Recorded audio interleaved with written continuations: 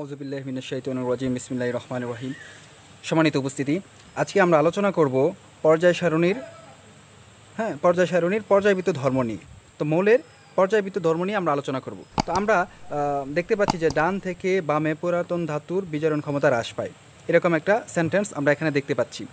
এই সেন্টেন্সটা আসলে কী মিন করছে সেটাই আমরা দেখব।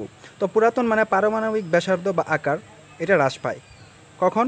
যখন আমরা পর্যায় সারণীর ডান থেকে বাম দিকে যাব। তারপরে রয়েছে ধাতব ধর্ম এবং লাস্ট ওয়ান রয়েছে বিজারণ ক্ষমতা। তো আমরা আজকে শুধু একটি জিনিসে আলোচনা করব, সেটা হলো পারমাণবিক ব্যাসার্ধ বা আকার। আজকে আমরা পারমাণবিক ব্যাসার্ধ বা আকার নিয়ে আলোচনা করব। তো সাথেই থাকুন আমাদেরা।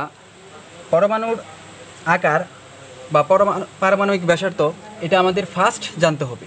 তো চলো আমরা এটা আলোচনা করি। তো আমি এখন একটি পরমাণুর ডায়াফ্রাম আঁকতে যাচ্ছি।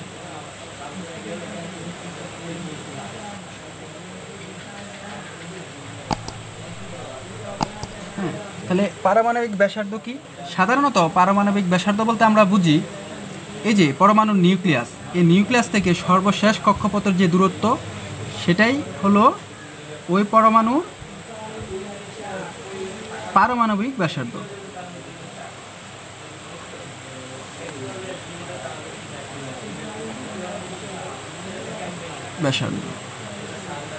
সাধারণ অর্থে এটাই আমরা বুঝি। ওকে, আচ্ছা। তো আমরা এখন আলোচনা করব যে পর্যায় সারণীর বাম থেকে ডান দিকে গেলে পরমাণুর আকার হ্রাস পায়। তো অ্যাকচুয়াল কথা হলো যে পর্যায় সারণীর বাম থেকে ডান দিকে গেলে পারমাণবিক ব্যাসার্ধ হ্রাস পায়। আর ব্যাসার্ধ হ্রাস পাওয়া মানে কি? পরমাণুর আকার হ্রাস পাওয়া। ওকে, আচ্ছা। তাহলে আমরা যদি পর্যায় সারণী আলোচনা করি, পর্যায় সারণী যদি আমরা দেখি, তাহলে বাম থেকে ডান দিকে যদি আমরা যেতে থাকি, তাহলে দেখা যাবে যে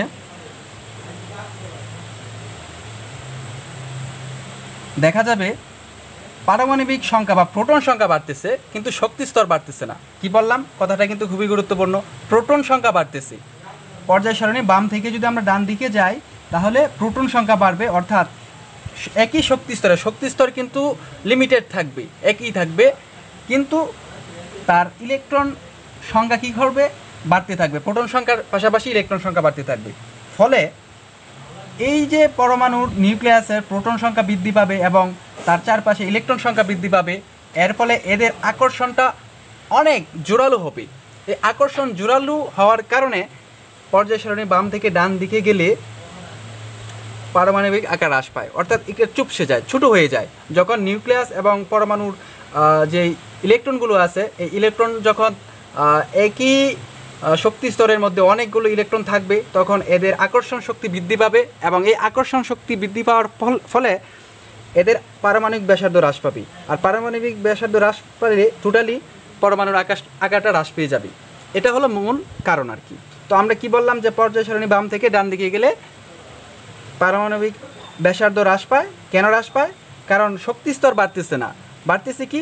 ইলেকট্রন সংখ্যা আর পরমাণুর নিউক্লিয়াসের প্রোটন সংখ্যা। তো যত বেশি ইলেকট্রন এবং প্রোটন সংখ্যা বাড়বে, অন্যদিকে শক্তি স্তর বাড়বে না। এরকম যদি হয়ে থাকে, তাহলে এই যে ইলেকট্রন এবং প্রোটনের আকর্ষণ বেশি হবে এবং পরমাণুটা সংকুচিত হওয়ার চেষ্টা করবে।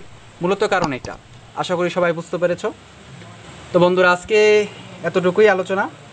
সামনে আরও গুরুত্বপূর্ণ আলোচনা নিয়ে ইনশাল্লাহ আমরা হাজির হব।